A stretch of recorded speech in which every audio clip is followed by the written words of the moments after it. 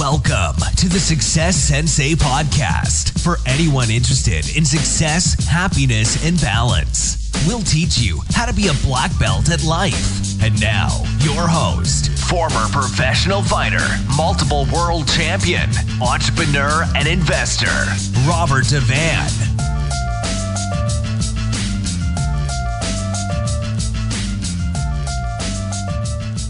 Bowing in. This is Roundhouse Rob, the Success Sensei, helping you to win at life, one kick and punch at a time.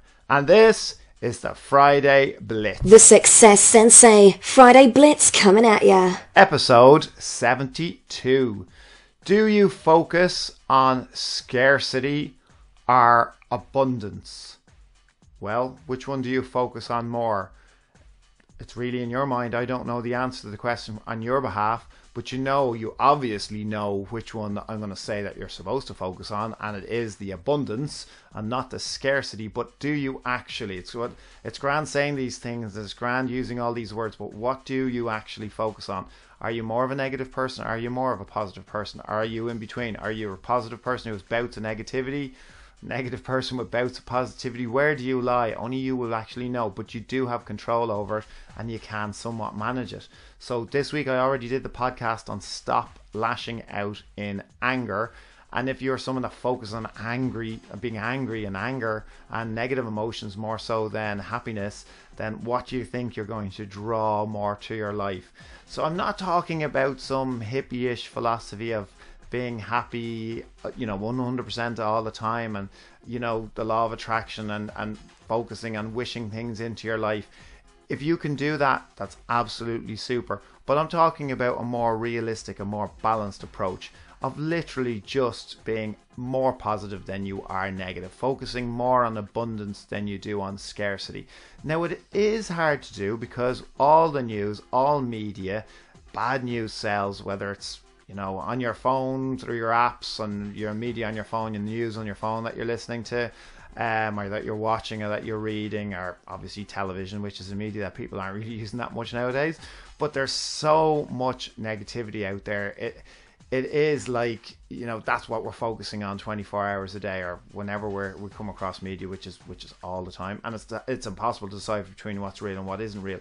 So in your mind, is that making you one way or the other? Is that making you concentrate more on the scarcity or more on the abundance? And who can you relate to? What peer group? What's your peer group? Is it the people that are suffering from a scarcity mindset, or is it the people that are have an abundance mindset, or is it in between, or is it a little bit? As I said, I'm absolutely all for being a realist, but at the same time, if it's a 50-50 hedging your bet, you may as well plan for the worst but hope for the best and have a positive mindset. Also, when you're going around dealing people in your everyday life and you're going around through different situations and different people and different events, if you have a slightly more negative mindset, what do you think you're going to see and perceive and take in more? It's obviously the negative side, because that's what you're looking out for more. If you're more concentrating on a little bit more of the positive side, you're going to have more positive experiences. People will absolutely sense it off you fairly fast, probably from handshake, probably from your initial appearance, probably from the look on your face, probably from the first way you introduce yourself, or you say your name, or the first sentence, or the first way you enter into a conversation. They will absolutely know if you're more of a negative person or a positive person. Now, guess which one they are going to want to talk to. Guess which version of you. Obviously, the person who's a little bit more of the abundance mindset as opposed to the scarcity mindset. Yeah, we can all say things are shocking. It's a weird economic time right now. Brexit. No one knows what's going to happen. It's a terrible world we live in. There's a lot of atrocities. And we can go on and on and on about all these things. And I can't say that you'd be wrong, but it just means that all your focus is on things that are very, very negative. It doesn't have to be. There's a lot of abundance out there that's not getting airtime. There's a lot of positive stories.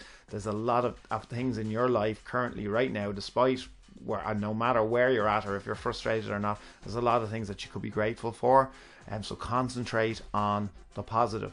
Absolutely don't bury your head in the sand and not deal with the negative, but have more of an abundance mindset than a scarcity mindset.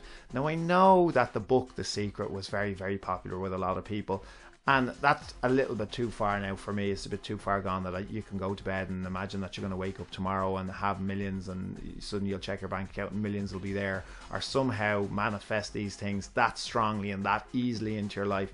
I don't think it works like that. I think it's more of a long-term thing. If it works like that for you, let me know. I'd love to hear it. I'd love to be wrong, because if I'm wrong, I will absolutely start imagining tonight that there's millions going to arrive in my bank account tomorrow, and hopefully it'll be there. So just let me know. But I think it's more of a longer thing. It's kind of like, how do you gain weight? Well, it's basically you make bad decisions on every meal that you have over a long period of time, or the majority of meals over a long period of time. How do you lose weight and get fitter? Well, basically you make better choices more consistently, more often, over a long period of time. How do you get better at martial arts and kickboxing, taekwondo, karate, fighting, any skill? It doesn't have to be martial arts related. How do you put your 10,000 hours in? That takes quite a long time to do 10,000 hours. So in other words, you do things consistently over a long period of time. So if you're a little bit more scarcity mindset, a little bit more negative mindset, and you can slightly move things even just 1% a week better in the positive direction, in the more of an abundance mindset. I mean, 1% a week in 100 weeks, you're 100%. So I'm saying a long period of time. It's all the decisions, and it's all the frame of minds that you have that add up throughout your lifetime that create your personality. So in other words, don't let yourself away with falling into that scarcity mindset. And if you do start thinking and dwelling on lack of this and lack of that, and can't do this and can't do that, and frustrated with this and frustrated with that, catch yourself and immediately counteract it with small actionable steps that you can actually do, and focus on all the things that you're grateful for at the moment and all the things that you could do in the future. You're only one step away from meeting somebody that could give you a little piece of information that would help you unlock the door that you haven't been able to get through, or you might find a little piece of the jigsaw that you're missing, and suddenly bang, that's it. And it's these things suddenly open up if you are in a mental state of mind that you're prepared to see them and you're prepared to allow them into your life. So have more of an abundance mindset. Hopefully that's given you a little bit of motivation, or if nothing else, has given you something to think about. Thank you for listening. I'm Roundhouse Rob, the Success Sensei. Life is a fight you can enjoy and win. Bowing out. This has been the Success Sensei, fighting the winning fight. So add us, subscribe, like, and comment. Keep those hands up and keep moving forward.